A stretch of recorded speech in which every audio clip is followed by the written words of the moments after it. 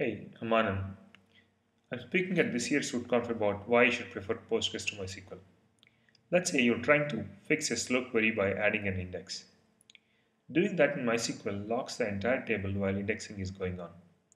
It may mean hours of downtime if you're working on a large database. The same thing can be done in Postgres while all other operations are going on in parallel. This ability of Postgres to add an index without any downtime gives the flexibility to iteratively optimize your database bottlenecks. There are many more nice things to say about Postgres, and I'm going to do an in-depth comparison of MySQL and Postgres in this talk. Sounds interesting? Come and attend my session at RootConf.